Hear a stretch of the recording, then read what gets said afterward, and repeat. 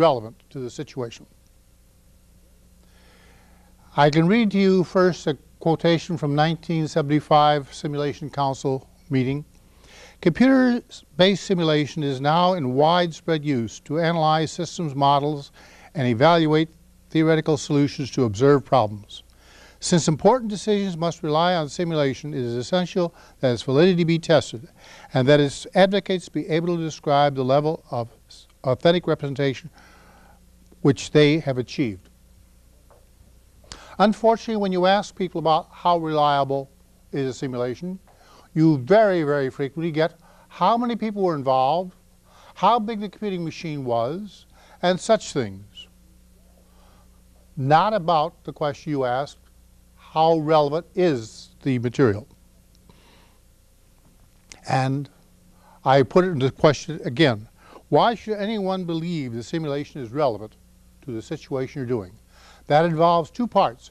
Was the calculation done correctly, and was the situation modeled adequately? Because if the modeling is not good, it doesn't matter how much you compute, you won't have a relevant answer. And I suggest you never start a simulation until you've answered that question fairly well. Now sometimes, of course, you have to start before you know exactly how you're going to come out, but most of the time you should try to answer the question before you start doing any simulation, otherwise all the work will be wasted.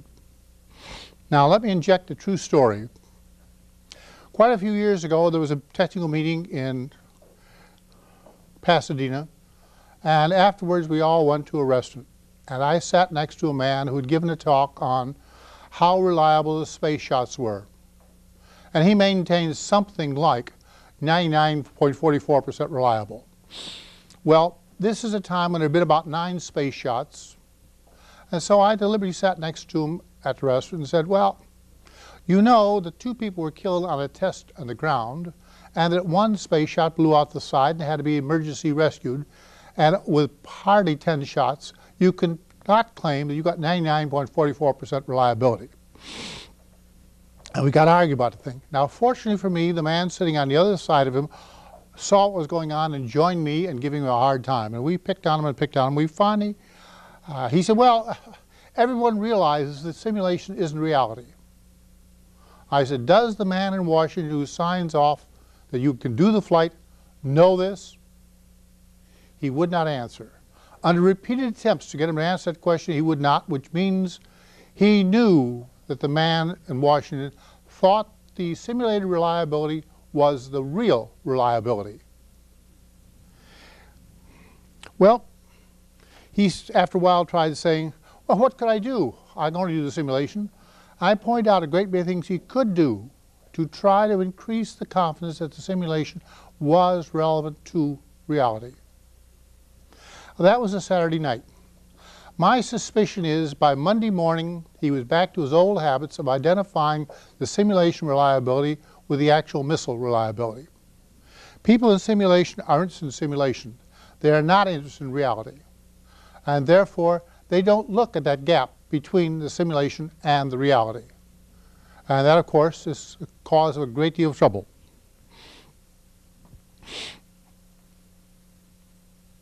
Now, we have long had simulators. Airplane flight simulators are the best example. They've been around for a long while. They are very, very effective. They are more effective than reality. We can put a pilot in a trainer and subject him to emergencies where he might be killed and let him see what he will do. And we've made them so reliable and so realistic that they come out sweating sometimes. I say again, we could not possibly give a real pilot the experience in that length of time that we can give him in a trainer. A trainer is a marvelous device for simulating reality. There you have a good example of virtual reality. It's been around for a long while and it's a proven success. But as we get new airplanes, the programs and details must be modified. Will the next generations of people who are more interested in simulation and reality be careful to get all the new effects of the new airplane into the simulation, or will some peculiar feature be missed? In which case, we're training the pilot possibly to fail. It's not too good a situation.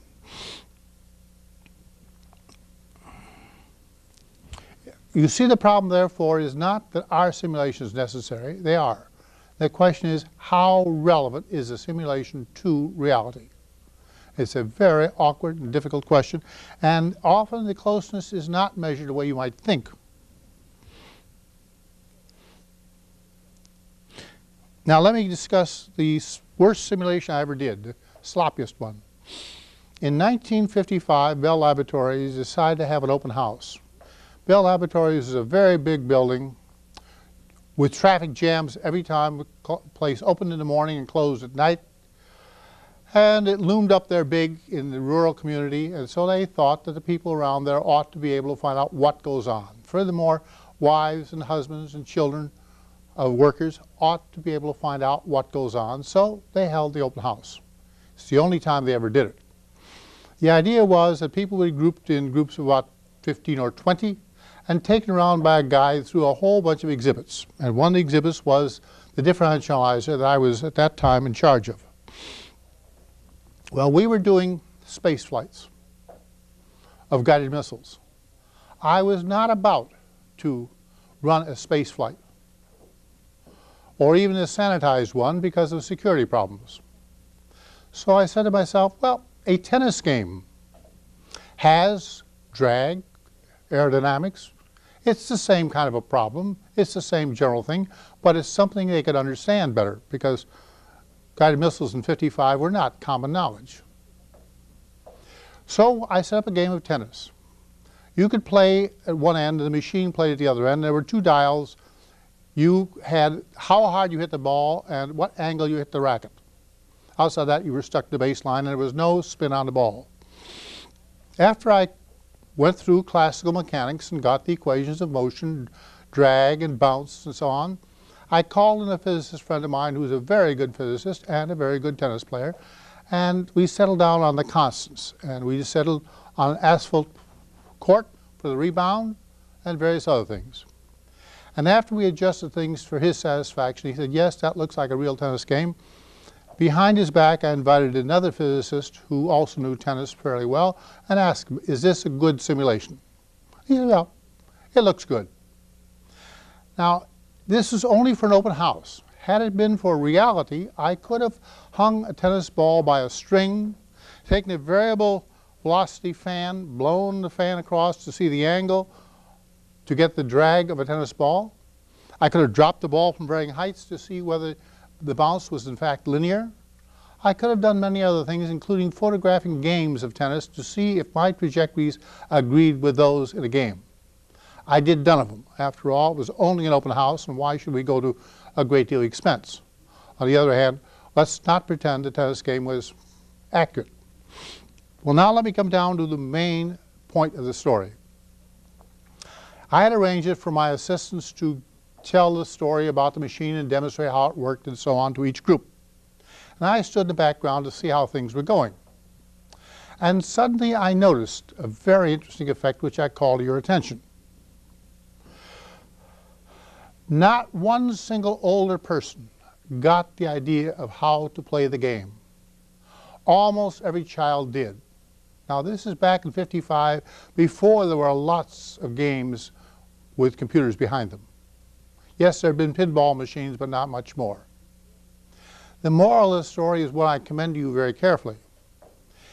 Old people are not necessarily stupid, but they don't get new ideas very well. No, sir, they do not. And that's a problem you will always face in your early part of your career. You will constantly be making presentations to older people. They don't get new ideas well.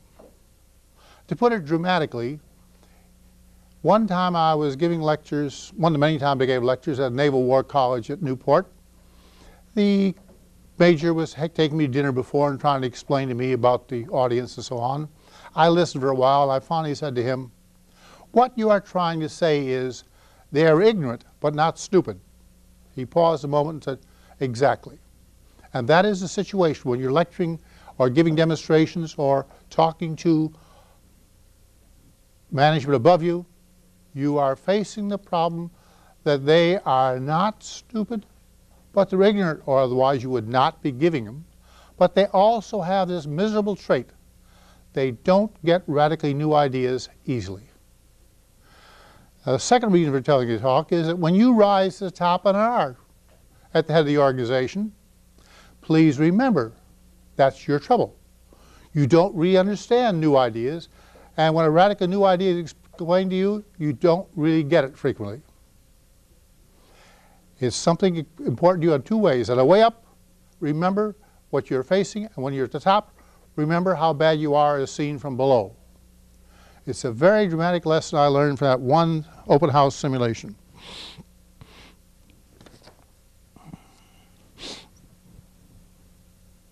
Now, I have been frequently asked to give simulations on ecology in the early days.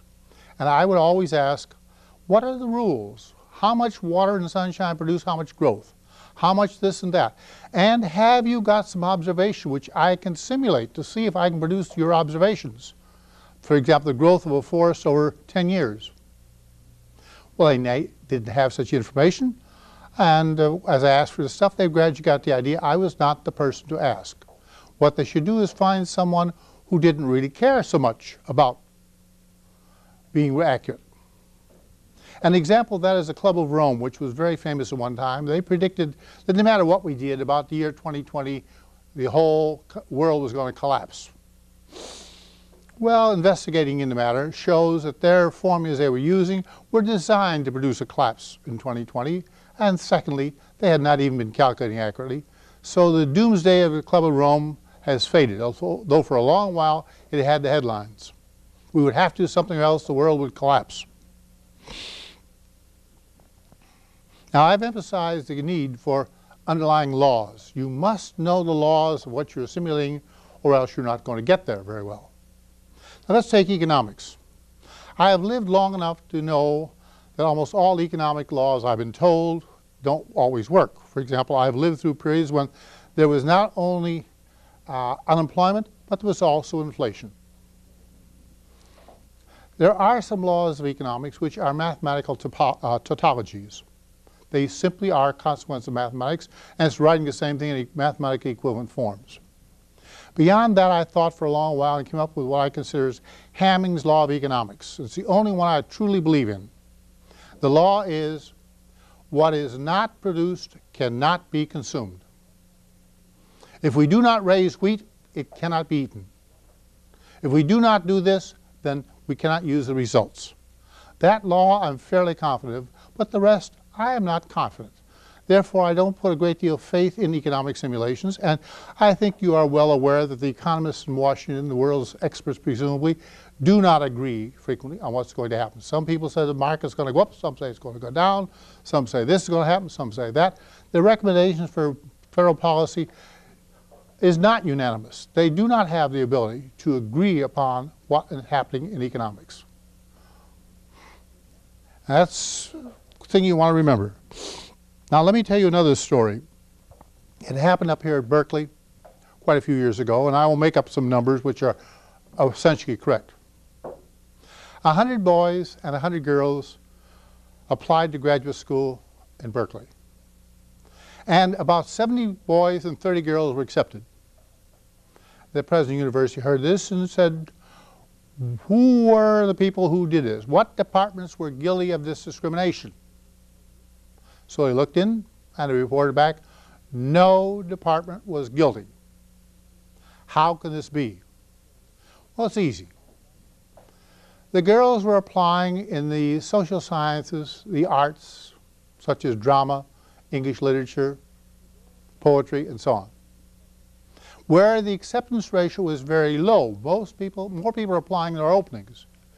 The men were applying in the physical sciences, engineering, and mathematics, where the acceptance ratio was very high. As a result, of course, you see why it happened. Each department did correctly. The difficulty was the girls were applying where there was a high rejection ratio, and the boys were applying where there's a low rejection ratio. You can say that if there were discrimination in the situation, It occurred when the girls were allowed not to take mathematics, so they didn't want to take, so they could not apply. It was not the school that was making the situation of discrimination. It was the earlier system along the way which allowed people to take what they wanted when they were girls, but more or less forced the boys to take mathematics, which left them in the hard sciences where there was many more opportunities for enrollment. Now, I tell this story because you may find yourself in the result of exactly what is well known in statistics under the name of Simpson's paradox, that when you combine data, you can get a new effect that was not there before. The combination of data produces things which are artifacts of the combination of the data. It's a very serious phenomenon. It's well known in statistics in the sense that if you take enough statistics courses, you'll meet it. Now, you may say the space flight simulations we did were also combining of data. Yes, we replaced the whole body of the vehicle by a stick, as we call it, simply a straight line. But we knew the laws of mechanics, and we also knew that when it came for mid-course correction, we would sort of tie the people down, because if, having aimed the vehicle just right, ready to fire, somebody started moving this way in the cabin, due to the conservation of angular momentum, the cabin would rotate a small amount the other direction, and the correction would not be quite right. We knew the laws, and we knew when we could and when we could not get away with vast simulation of the whole thing by one straight line. In other areas, we don't know this much, and therefore we can't get away with these enormous simplifications that we do. It's a problem, which is a very serious problem. In areas where we have great experience, we can indeed do successful simulations. Where we don't, it's a question of how accurate the simulation is.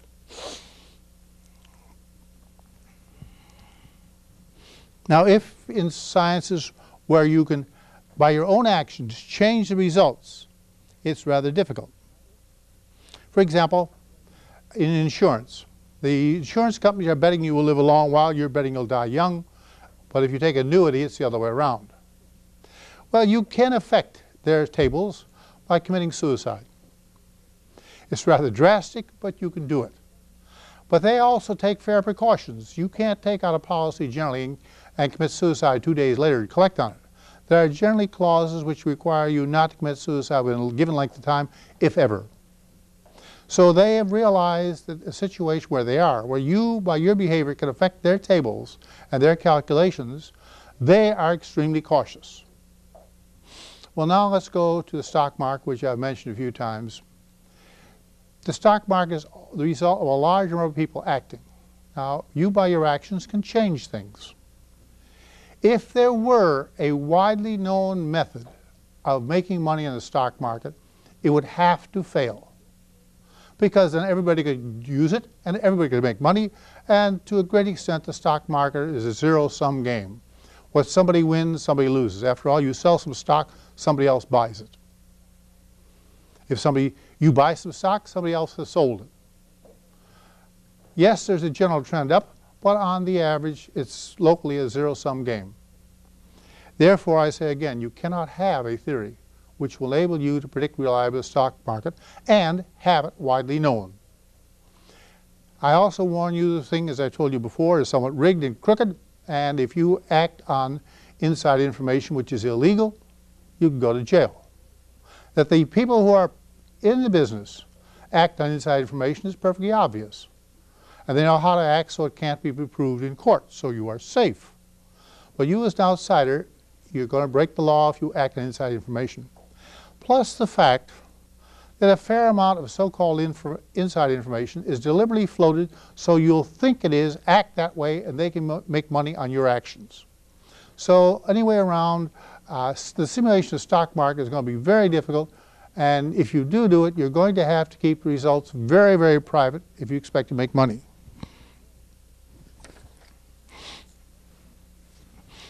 Now, I say very simply, beware of any simulation which the humans, by knowing the outcome, can change it by their behavior.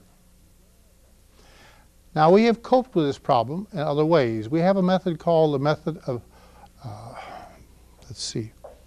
the method of scenarios. It's what Spock did in the baby book. He looked at how babies behaved in the early years.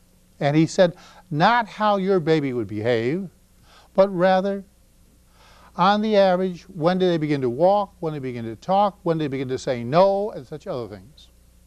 He did not predict the individual one, he predicted average traits. He gave scenarios of what you could reasonably expect. He also limited himself to a great extent to those phenomena which were biological rather than cultural. Because cultures can change rapidly, but biology cannot. The biology of children born now is not terribly different from that born quite a few years before. But the culture is very different. So he restricted himself a great deal to scenarios. And this is in fact what I am doing in this course. I cannot tell you what the future will be.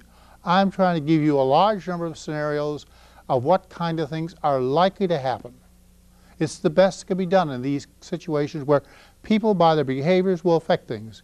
If you predict a certain phenomena, and humans know it's going to happen, they will promptly do something else. So you can't do much more than that.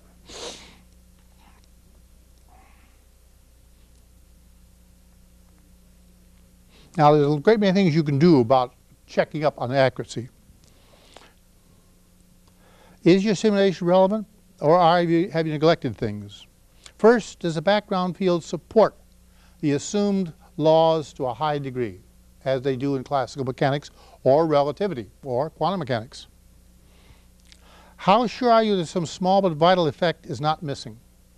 For that, you need an expert. People who think they can come into a field and simulate without expert guidance are apt to miss very basic effects as well known, but they didn't stop to think. And so not being in there, the simulation will be not accurate. Also, do you have the initial data? Can you get data accurately enough to do things? Most data is very much less accurate than it's thought to be. It just does not work out very well. And if your data going into the simulation is not accurate, it's likely to be that the simulation itself is inaccurate, but we'll take that up in the next lecture. Do you have any cross-checks? As I said about the simulation, I would like to compare a real tennis game with the simulation I did. Otherwise, how do I know the thing is going to be accurate and relevant? There are a lot of things you can do of those kinds, but ultimately you're going to have to take some risk in the business. Can you check on conservation of energy and conservation of mass and so on? I have never to this point mentioned another trivial point. Are the equations on paper actually translated correctly into a program? Are there program goofs? You all know that frequently programs in use for years still have serious bugs in them.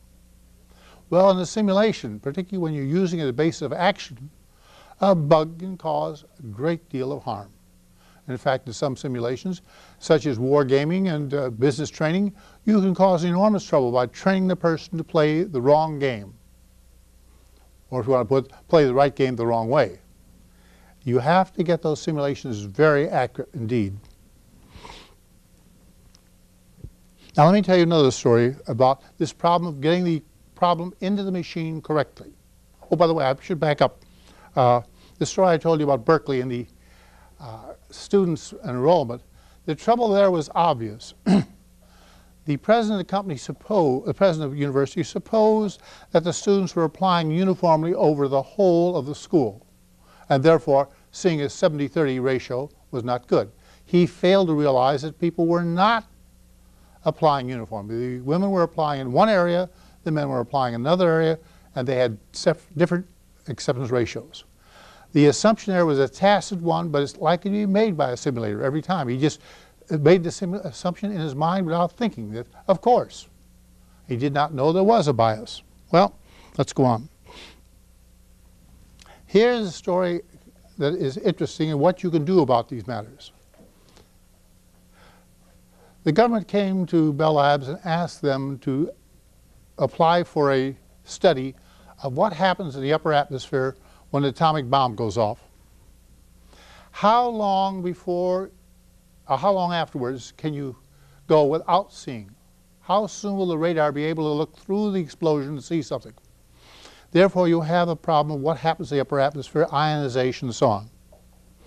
Now, it turns out that there are an enormous number of different possible interactions between the atoms. There's something like 100, give or take a few. And there's not agreement upon which ones should be put in. So I suggested the following, that what they do is write a single card for each interaction along with all the constants involved in that interaction, all the capture cross-section and so on. Then they would select the cards they wanted to try for that experiment, that computation. And I would have them then write a program which would write the program of the 100 differential equations, because I did not think that they could get 100 differential equations into the machine and get them all accurate. After all, a coefficient occurs up here with one sign, it occurs down here with the opposite sign. If those two don't occur exactly right, the simulation isn't going to be correct, because those going into the state, out of one state, and going into another state must balance. You can't lose particles. Well, they saw the wisdom of that.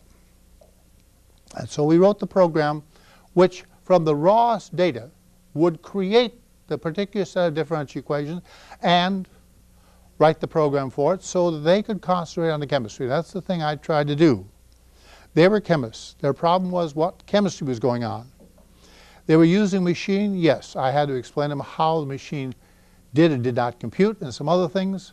But fundamentally, I wanted to keep their minds on where they were living experts. That's the most important part of a simulation, to get the experts doing the job and not get commercially available simulators who don't really know the problem. Well, it worked out fairly well as far as I could find out.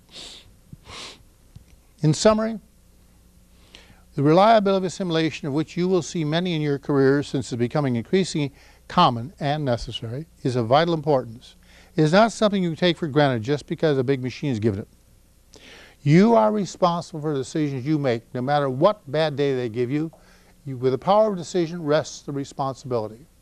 Therefore, you have to ask yourself, when you get simulations, of which you're going to get many, is this relevant or is it not? If it isn't relevant, I'd better ignore it. If it is relevant, I'd better pay close attention to it. Because simulations can simulate much more complicated situations than you can think your way through. And it's a problem which we will face many times with many, many problems. Do you believe the simulation is relevant to the situation? Can I track down these things or can I not? Now, you can't go through all the details. You have to depend to some extent, but you can ask for cross-checks. You can say, what happened in this situation? You may know some situations, and you can ask them, what did you find in this? And have them run those cases to convince you that they have or have not got a decent simulation. It's a very vexing problem. I have no simple answer to the question, no silver bullet, no magic drink you can take or anything else to decide that a simulation is or is not relevant. Now let me return to a problem which I've been disposed of for some time, the relation of analog and digital computers.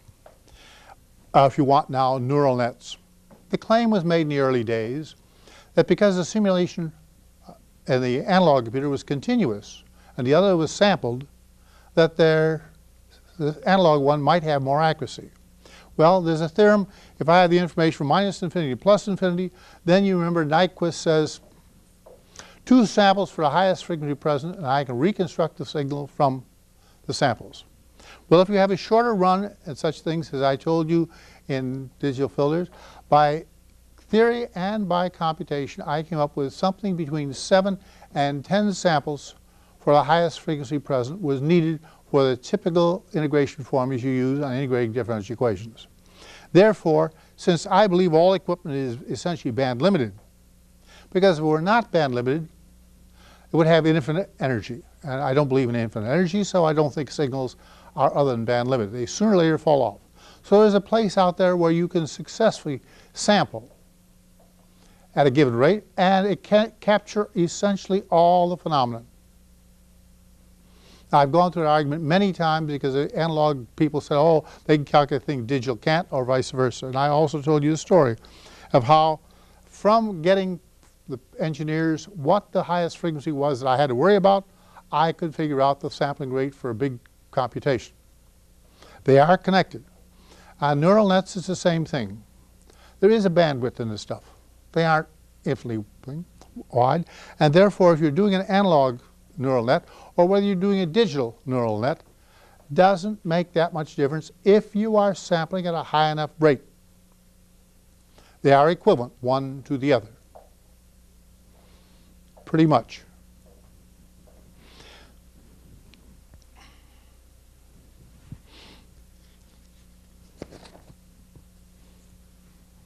Now there's a difference, however.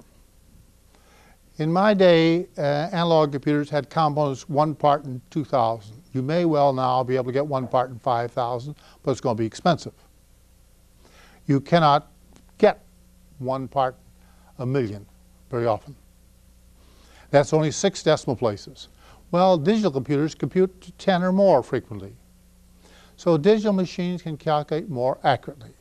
And if a computation is what we call deep, goes down, numbers are used to numbers all the way down instead of more or less a great many at the upper level, then an analog computer likewise cannot cope because it will lose accuracy as it goes on and on and on and on. So digital machines and analog are not the same. The digital machine has the advantage that I do not go broke trying to be very, very accurate. And in very accurate situations, I simply have to turn to a digital machine. Otherwise, there isn't that much difference between them. The analog machine is very easy to understand. It runs very well, and it runs in parallel, and it has advantage. On the other hand, it's intellectually dull. The scaling to put problems on analog machines is rather hard, particularly time scaling, so that we find now very little analog computation. But I think it's a mistake. I think you'll find in time analog computation is very good. And particularly neural nets are a very interesting example. They seem to be a way of connecting up a bunch of parts under limited restrictions so that the, shall we say, least squares optimization will cause the network to come down to a given state. You decide how many stages you want, what feedback paths you think are important, and either the analog or the digital one, given now a large amount of data, can find patterns, can do other things that would be very hard for a human to write or program or think their way through. The difficulty is, in my mind, will I dare to act on a result from an analog neural net which I do not understand really why it is so? Would I dare to operate in medicine if I don't understand why the neural net said you had this or that thing and therefore this or that operation should be done? I am very wary, although I'm not unwilling to go down the path of not always understanding. In the past, science has been based upon heavily understanding of what we meant. Now, I don't know what the word understanding means. I don't know what the insight, meaning, or any of those things mean. Nevertheless, most of you have an idea what I mean when I say we understood what we were doing. Neural nets give answers without necessary understanding. Now, they've been used successfully, most dramatically, on the Tokyo subway. They give a smoother ride, they stop more accurately, and they use less power than do human operators of the subways. So neural net combinations can frequently do remarkable things in control situations, and they can also do remarkable things in finding patterns that you can't find. So the analog computer is not to be neglected or ignored. Now I want to come down to some general talk about this matter of you and simulation. As the world gets more complicated, the human mind does not work well with lots of details, and frequently you cannot see your way through. Thus the atomic bomb, they had an idea how it would work, but just how the shells would come down and collapse under a shock wave, what the shock wave would actually do, how long the shell would be held together before it blew apart, these were questions which were vital if the atomic bomb was to work. In the same way in weather. You'd like to know what is going to happen tomorrow. That depends on what is happening today. What albedo does this block of air have? So consequently, how much sunlight will absorb, how much will heat up, and so on. The difference I told you at last lecture One was fairly stable. Small deviations made very little difference. The other was not stable, and small deviations produced large differences. So it makes the weather prediction much, much harder than it does others. So simulations you can do depend heavily upon this topic, which I'll talk more about next time, of how much feedback there is to control the stability or the instability. Now, you can't get along without simulations. You're going to have to do a lot of them. And as you move from the hard engineering, which I've chiefly done, to the softer ones, it's not that you don't want to do a simulation. You have to ask the question, is it relevant? Have they captured the behavior, particularly in human behavior? We're going to want more and more to answer questions like, if we reorganize along this way instead of that way, how will the system work? Because we're going to have a great deal of reorganization. Organizational structures have been under pressure for some time to change. And you'd like to know, well, if I put this in, what happens? Now, in many experiments in life, you cannot go back and really relive the other. For example, suppose in your life sometime was a choice of marrying one of two people. You may later years wonder, what would have happened if I'd married the other person? You can never know. In the same way, if you organize a corporation in a different way, you cannot go back and find out what would have been if I had not reorganized. And if you try going back to the first organization, you are not going back without this memory of the first reorganization, which upset so many people. It's impossible to do many things that you would like to do on experimentation before you actually take the step. That means you have a simulation. And since more and more we are recognizing the role of humans, more and more our society is human-oriented rather than thing-oriented. Yes, people want things, but the number of people working in manufacturing is relatively down as against the people in the more manufacturing and the more management side. And so it's going to be management situations which many of you are going to face. And there will be this very elusive thing. Now, I think may have told you last time, maybe I didn't, I have a rule that I use when I'm in these bad positions. I like to have an expert around who has an intuition of what will happen. Somebody who's been through those kind of things. Now, if I make a simulation, and I get one answer, and the expert gets another, and the experts who know the business say, well, it's not the way it's going to happen, what do I do? In a situation where the technology is changing slowly, I bet on the simulation. I'm sorry, I bet on the expert, because his experience is much the same. Where the technology is changing rapidly, I figure his intuition of past experience is irrelevant, and therefore I can ignore it. I'd best ignore it. That comes down to something that humans have called a gut feeling, intuition, or whatever you want to call it. It is a remarkable device that humans have, their intuition. It summarizes, in some sense, an enormous amount of experience. You don't know how it works, but something tells you it isn't going to work out that way, or it is going to work that way. You don't reason it, you feel it. And this instrument that you have in you for intuition is very, very powerful when the situation is relevant, when your past experiences fit. When your past experiences do not fit the situation, then your gut feelings are not so good and you better ignore them.